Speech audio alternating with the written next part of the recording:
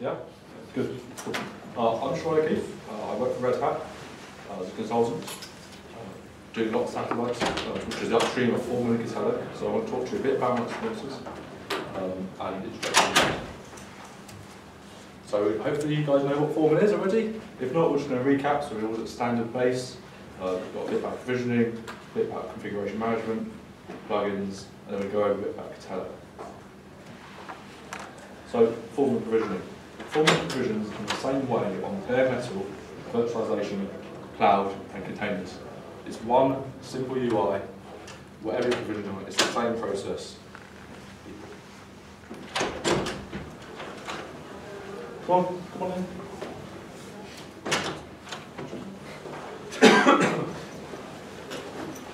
Configuration management. So how do you interact with Puppet, Ansible, Chef, SaltStack? I think there's a couple of others as well, but they're the main ones. It's a rich ecosystem of plugins. So we've got Ansible there at the top, we've got Azure for cloud. Boot disk allows you to insert CD-ROM or mount an ISO onto your machine, and then it will boot up, it will contact Foreman and download a kickstart or whatever it is, and install the system and configure it the way you want.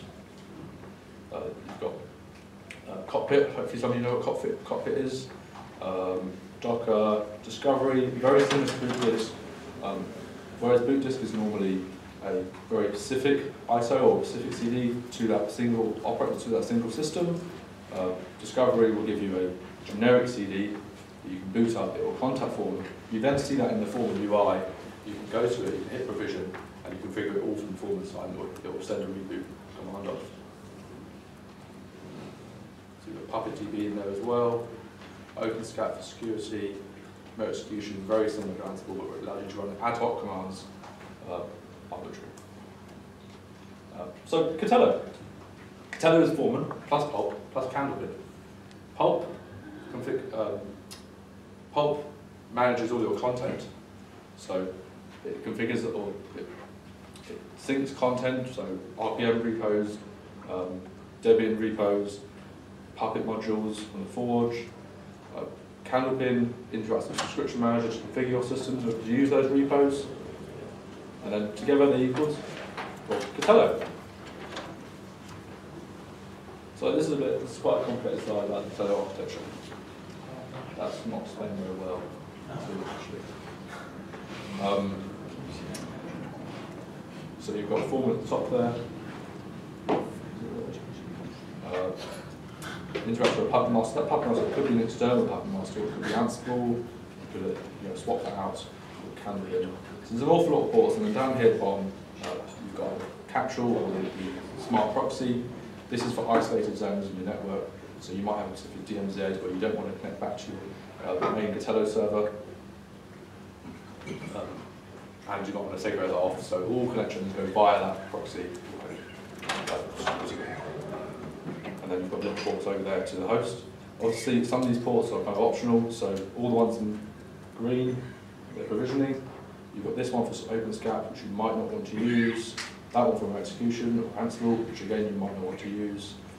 You've got Pulp, Young repos there, you've got Puppet modules if you're using that. A lot of it's optional, even Cupid here, that's optional as well. So the content so new in the next version of Katello, which I think is 3.6, we're going to be able to manage Debian content, which is quite nice. It's been a long-awaited feature, which a lot of people wanted. You've got ISOs, you've got Puppet modules, which I mentioned earlier, RPM and Docker content. You can also use it as a file repository, so you can upload files or sync them from an external server and use that in the same way you use RPMs, which could be good for putting large files for your configuration management if you don't want to store them in your config management and you don't want to package them, or you probably should package them. Content sources, so Yarn, Debian, Puppet Forge, Docker, file repositories. If you're syncing that from a file repositories from another web server, you need a little manifest file. Not many people, no one really has them, so you have to create it yourself. Generally, people don't just upload kind of ad hoc from the UI or from the API using direct upload. Content views. So now you've got all this content in Katello, and now you want to be able to manage that. You don't want people just uploading kind of, you might have a developer team who care about their application, you've got the OS, do they really care about, and you can't, imagine the developers just keep uploading their testing on a different thing against what the OS is up to. So you need to manage that so they're all in sync. So you want to be able to promote that through your life cycles one by one together. So you want to create a snapshot in a moment in time, say, I want everything from this date onwards, or I want everything, or the base OS from this date, but the application I want from that date, and my configuration management I want from that date. It can also not just be done with dates. You can do it on the date, I want this date plus OpenSSL for the latest, or something. So lots of flexibility there. So the default organization view, that is the simplest view. It comes out of the box. It's everything that you've seen always. So generally you might have this maybe for your development environments where people just want the latest all the time, or you might not even want it at all, but it's just everything that the Katello server is synced all the time. Custom content views. So generally you operate on. So you see here you've got your OS repo, you've got your application repos, you might have your public modules, and then you've got your filters applied. And together, that will create a version. So normally version 1, it can be version 2, what have you. You then promote that version through dev, prod, or you create these lifecycle environments within Katello, and you can promote that along a path, or you could just skip the path, so you could skip dev for whatever reason. You can apply filters, mention that. And then when you have a new release, you might create version 2, you would then promote that into dev, do your testing, you might fail, you might come back and create version 3, that goes to dev, you're successful there, you want to go to prod. Composite content views. So composite content views are basically, where content views here, you've got your OS repos, your app repos, all your repos as individual components, and composite content views, they're now content views. So a composite content view contains multiple different content views. So some people like say, I want my developer team to manage their own software, package it, and manage their own application and their own content view. They would have permissions to do that, but they wouldn't have permission to manage the base OS content view. And then together, you bring those two content views together, and you present that one composite content view to machines, and they see all the repos that are in those content views.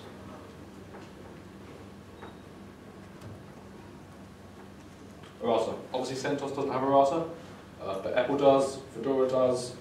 You can kind of create your own errata for CentOS, getting it from other sources. So Katello will show you all this errata. Categories like new packages, Fedora only, bug fix enhancements, and security. Hey, okay.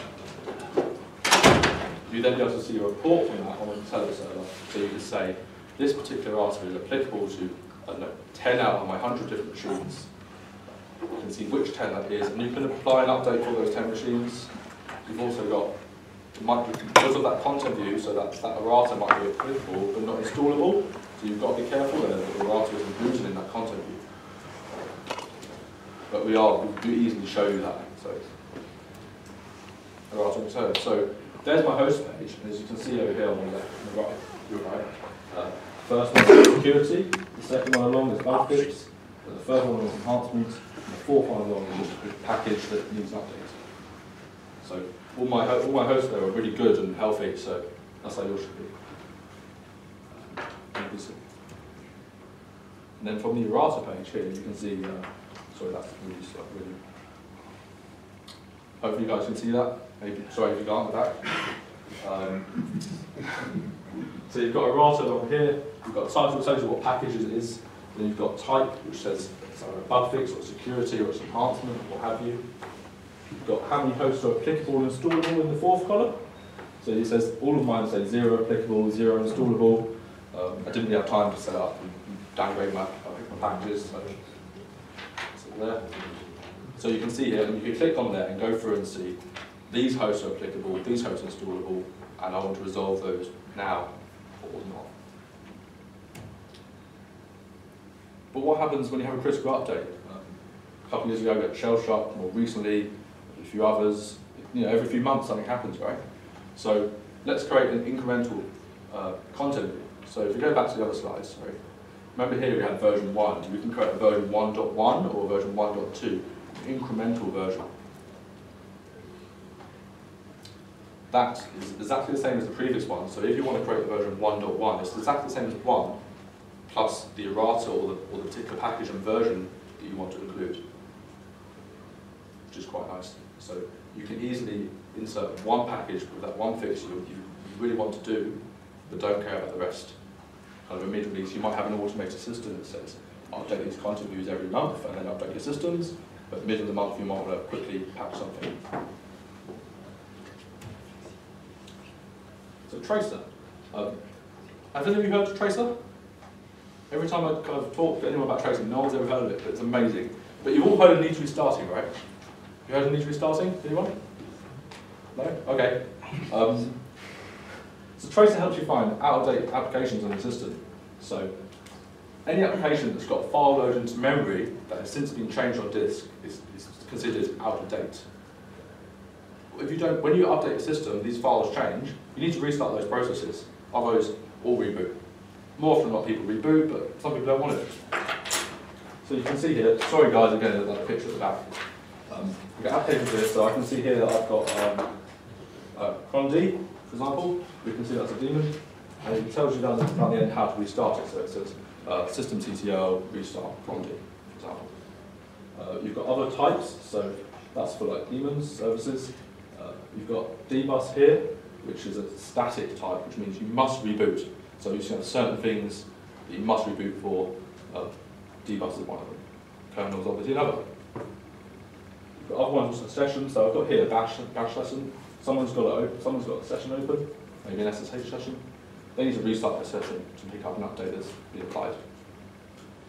You could also, via Katello, you can come here, you can tick these boxes. On the far right hand side, there's a button that says restart selected. It's grayed out at the moment. You can then restart if you've got remote execution installed on your Katello server. You could obviously do that via Ansible or something else. All this data is available on the API. Brilliant.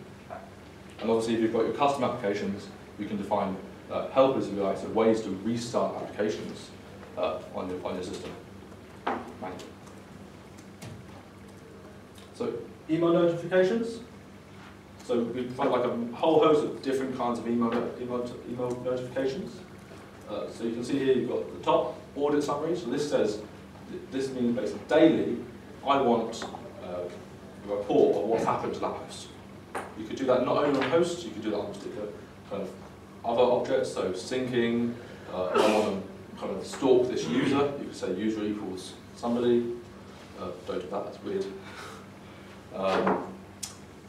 So you've got kind of config state as well, so you want to subscribe to my host, the host that I own, you can subscribe to all, you can do none. I want to report about the state of my host and relate to configuration management, so Puppet, Ansible, what have you. Config summary, host built, so you want to see the script. So every time a new host is built, I want to email. Erratas, every week you might want kind of a list of saying, these particular hosts are applicable for these types of errata. Promote errata, so when you promote errata through lifecycle environments, you might want to know about that. Sync errata, whenever you sync new errata, you want to say, this errata is applicable, or I need to check and see if I need to do anything about that. So form and hooks. That really is Katello in a nutshell. So now I'm just going to talk about how to integrate it with your environment. So you've got form and hooks. Form and hooks allows you a way to run random scripts. It could be Python, it could be Bash, it could be Ruby, it could be anything you want, or it should be a command. Run scripts when you want to. So it hooks onto Rails callbacks. So when you build a host, or when you do something to an object in Katello or Foreman, you can say run this script before or after that's happened. So you can say, if you run it before this happens, so you can say, when I build host, when I create a new host, there's a whole host section of different things that happen. You could hook in there and have your script do something and then deny that host from actually building, so it can go off and check with another system, it might be a change management system or something, loads of different kind of options there, and then if it fails, like exit code non-zero, the host won't be built. It will say on the UI, it will say, look, this failed, this hook failed, and someone will just say, maybe. Or we can just go off and monitor, I don't know. Loads of different options there. Really, really powerful, really, really good. Again, everything has a RESTful API. It's JSON API, API doc, so available on your Katello machine /API doc. We've also got them on the website as well. Any questions, guys?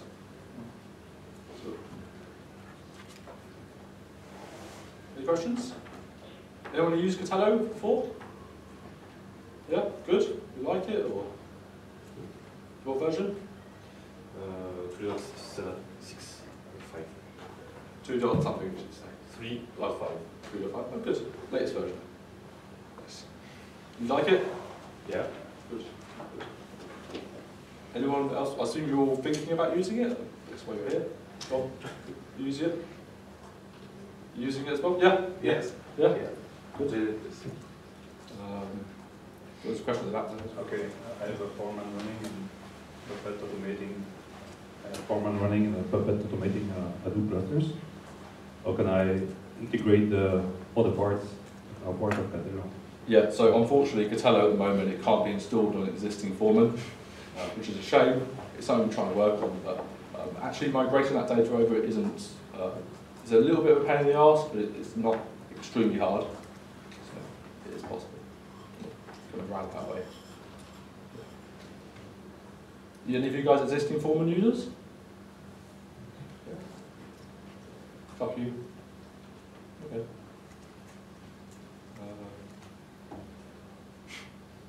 No more questions? Anyone? Go on. Is there any plans to integrate things like Ansible Tower and that into Foreman and extend it a little more? Or? Not right now, I don't believe. Yeah, not right now.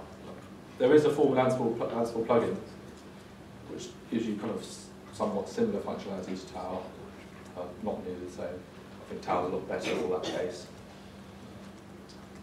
But, yeah.